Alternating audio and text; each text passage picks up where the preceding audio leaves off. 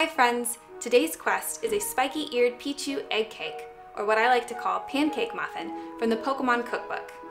Now, as far as I know it, this dish doesn't actually exist anywhere in the Pokemon universe. It's more like a tribute to what is a really cute Pokemon.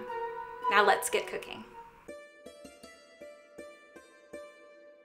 So the reason I'm calling this a pancake muffin is that it's essentially pancake mix with a little bit of sugar and a couple of extra ingredients put into muffin tins, and then you're gonna steam the muffins.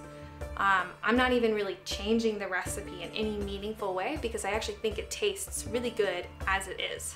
So, alrighty. First up, we're gonna take our eggs into our bowl, boom, and our sugar into the bowl. Okay, now let's whisk these up.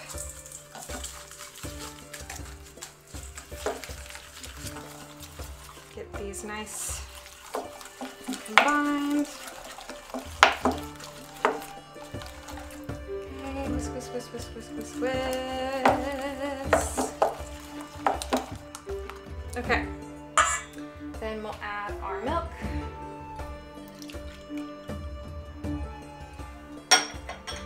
And our oil. Like I said, this is super similar to any recipe on the back of a pancake box. So get those combined. The only real meaningful difference is the sugar. So combine, combine, combine, combine, combine. Alrighty. And last but not least, in goes the pancake mix. Boom, just like that. Okay, whisk.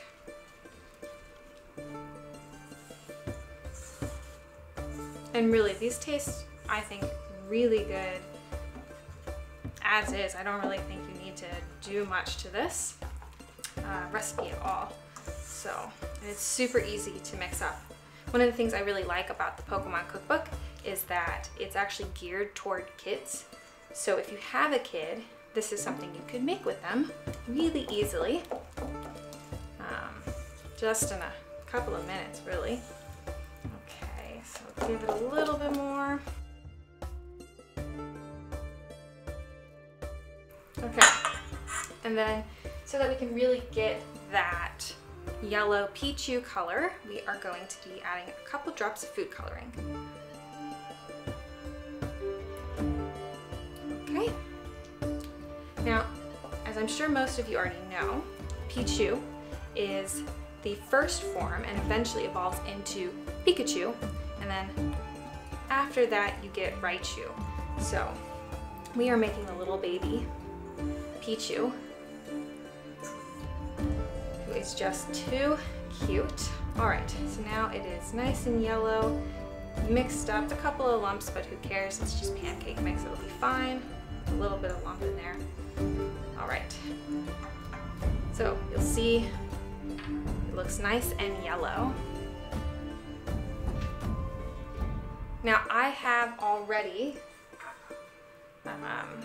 lined out a couple of tins. I found it was just a lot easier to pour the mixture into the tin. If it was in a muffin pan, I would have made a mess otherwise. So let's just go ahead and pour that in.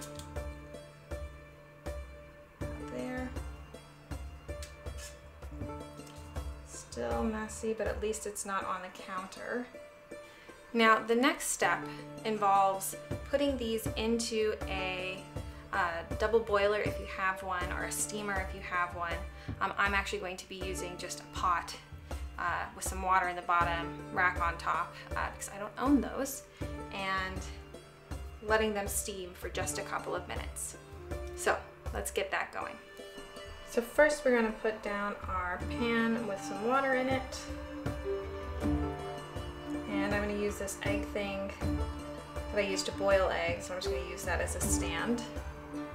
So that goes into the pot as well. We turn up the heat.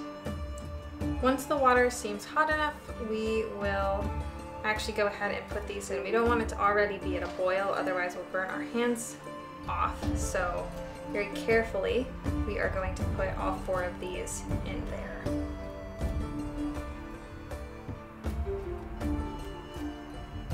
Once all 4 are in there, we'll put the lid back on, set a timer, and wait for them to steam.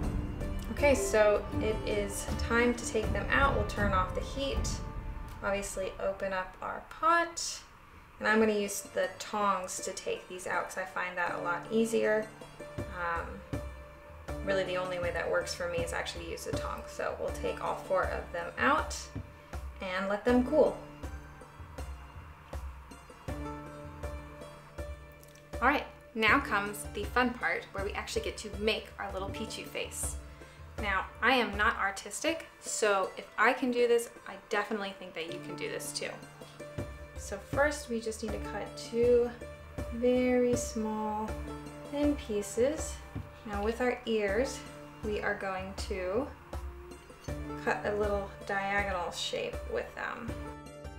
Okay, we got our 2 ears. What we are going to do is put our stencil down. Now if you had a paintbrush or something, that's probably simpler, but seeing as this is for kids, I'm just going to use my finger. For the eyes, we're going to use raisins. Now I'm going to use end of a chopstick for the cheeks, and then I'll use other chopstick for a little nose. All right, and there you have it. There is Pichu. Pichu Pancake Muffin. It is finally time for the taste test. So I am going to try an ear first.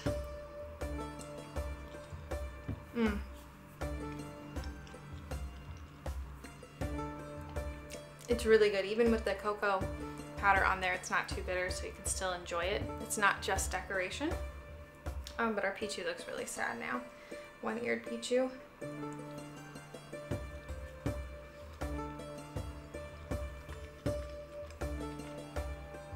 It really is like a pancake muffin. It's got the taste of a pancake, a little bit sweeter, so like a pancake with powdered sugar on it, imagine, but in a nice compact muffin shape form, right? So it's so easy to eat.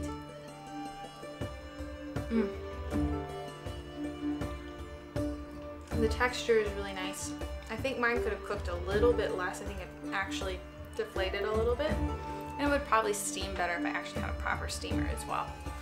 But it doesn't impact the taste whatsoever. This is totally delicious and took less than, 30 minutes probably to do. You've got to give this one a try. So what do you think? Would you be willing to eat a Pichu pancake muffin? Let me know in the comments below. And if you liked this video, please give it a thumbs up and subscribe to see more. Until next time.